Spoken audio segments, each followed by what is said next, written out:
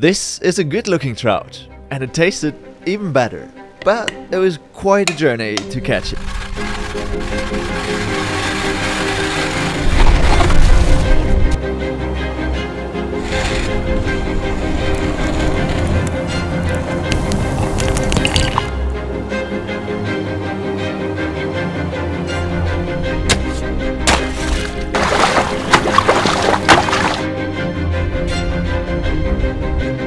Yes!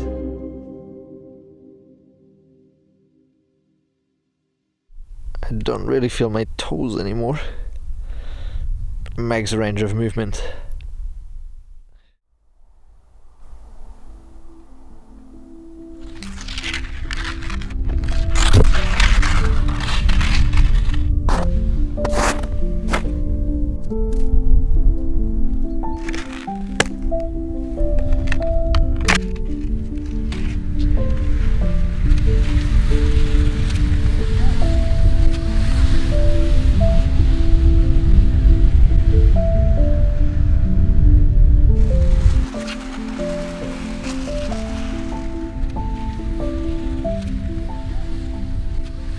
As my ice fishing skills aren't necessarily anything I would put into my CV, I thought this Easter would be the perfect opportunity to explore some new fishing grounds, catch a big trout and take you on a little adventure.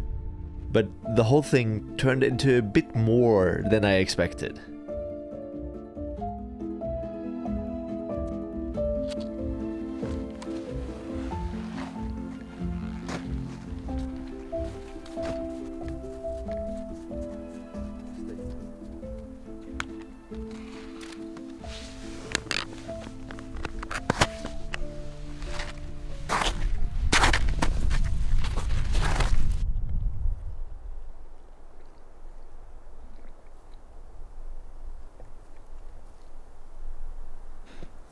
At this exact spot we would be in the water in summer.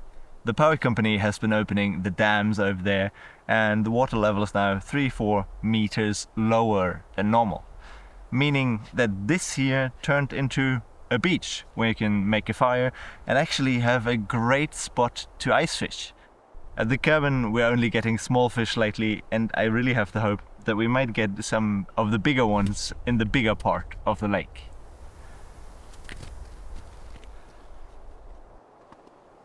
Well, the last time I tried making a hole in the ice was with an axe and with a meter of ice that was very unsuccessful. So you don't really have any other option than transporting the drill here.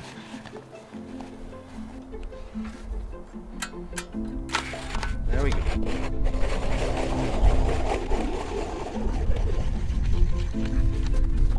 There are these rumors of a guy called Arnold in the cabin area here. And he's supposedly catching huge trout right where I was ice fishing.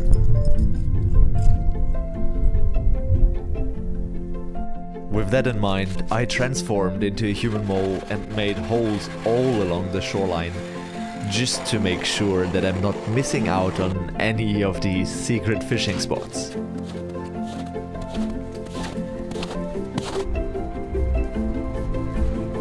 These old ski shoes, everything else is waterproof. I started bringing a plastic bag with an extra pair of shoes that I can use when we're ice fishing or just having a break. Just shoes, Snacko. Nothing to eat. Don't look so concerned. Now we're finding ourselves a few sticks that we can use to secure the fishing rods, and then we're ready to put on bait.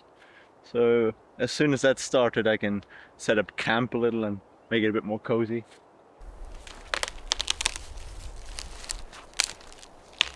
Hey, pretty cold. Now we're getting some bait on. This one is ready to go to the ground or to the water.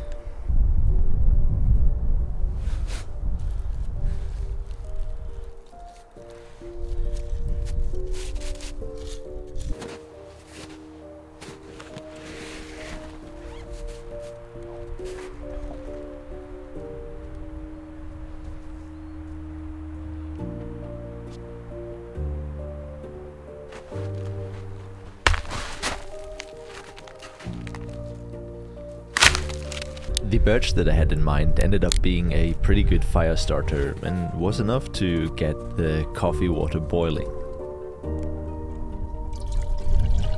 In Norway, people are used to going out in winter, finding a good spot in the snow or on the ice, and make a fire to brew some coffee. But for me, this is still quite new and special every time I'm actually doing it.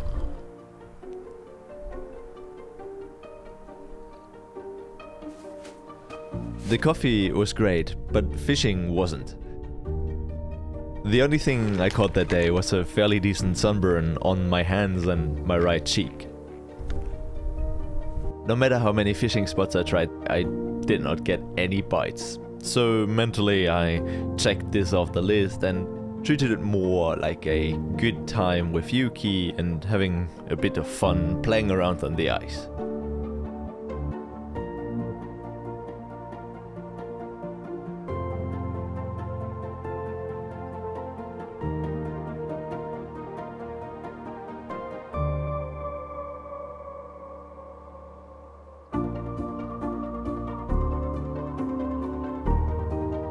In an attempt to wrap up the video the day after, I went out to a fishing spot the neighbors have been using where I knew there was fish.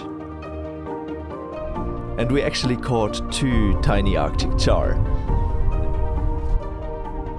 It just didn't feel right to wrap up the video with these windy clips and tiny fish.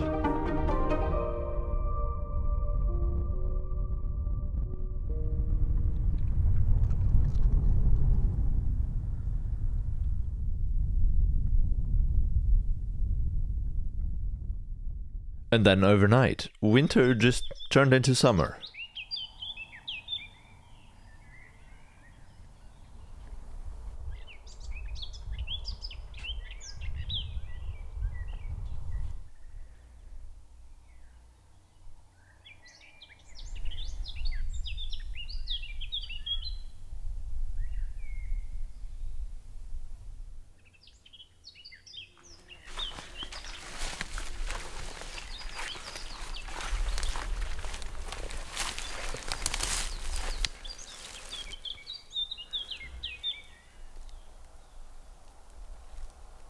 My father-in-law decided that this birch had to go for firewood this year, and through that coincidence I'm now having unlimited amount of birch sap, which is pretty nice. Really feels like spring, even though there's still snow laying behind the camera. Ow, ow! These ants here. I haven't missed insects so much during winter, I have to admit. Now the first 3-4 meters of the shore towards the ice are open. The water might be too shallow to set out a net, but the ice is pretty thin by now. So I have the ambition to walk out there and remove maybe 2-3 meters in that direction and maybe 10-15 meters in this direction, so that I can get the net up to maybe 1.5 meters of depth and fish right along the ice. The thing is just that this water is actually still really cold with this giant ice cube in there. As I said, the ambition is reaching 1.50 meters for the net. So maybe I can be in the water until, well, hip height to make this happen. I'm not sure if this is a good idea. At least it already checks the ice bath off the list for the day. And tomorrow. And the day after.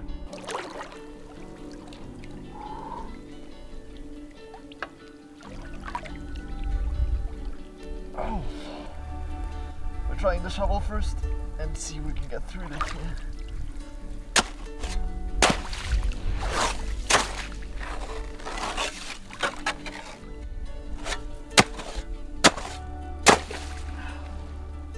I don't really feel my toes anymore. Max range of movement. While defrosting here for a minute or a few more minutes, I think I came up with an idea that hurts a little bit less.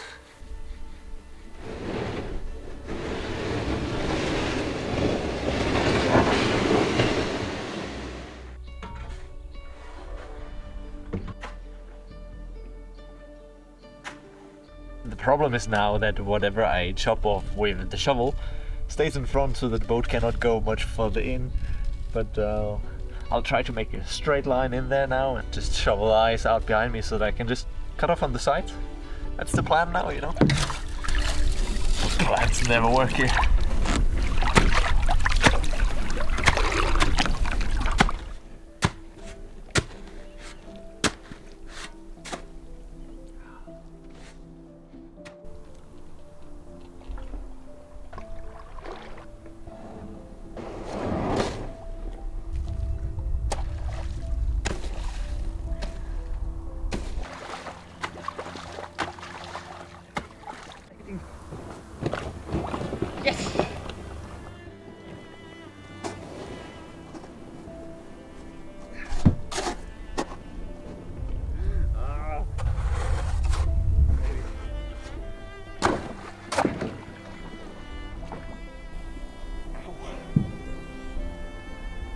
I don't know what to do.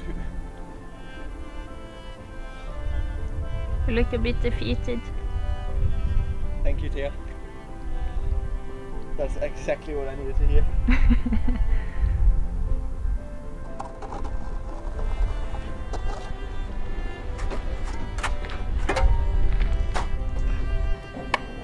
To get the net under the ice, I set up 2 poles.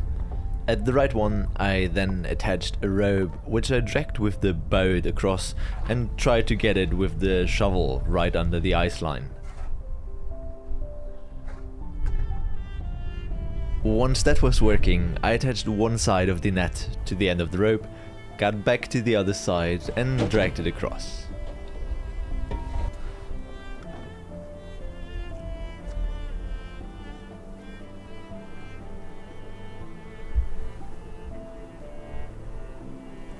The water froze over again, not too thick, maybe 5 millimeters. So I think we can still get to the net with the boat.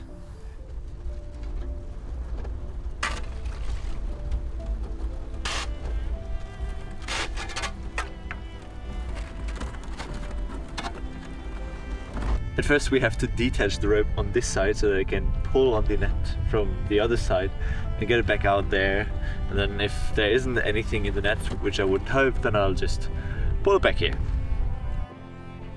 Top speed, absolute top speed. Quite some ice.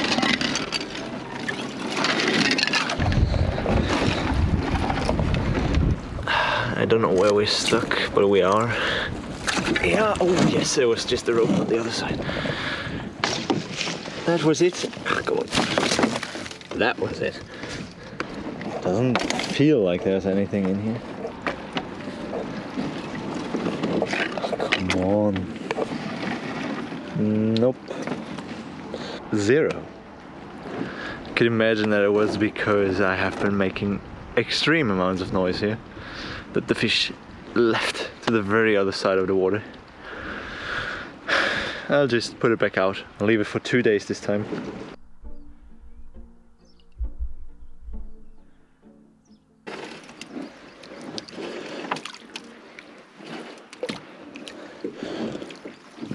Yes!